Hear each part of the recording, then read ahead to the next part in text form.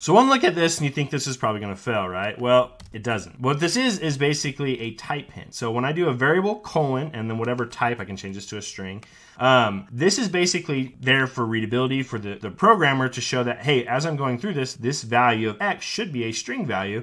And so if it's anything else, maybe I should look into seeing why, maybe it's a bug or whatever the case.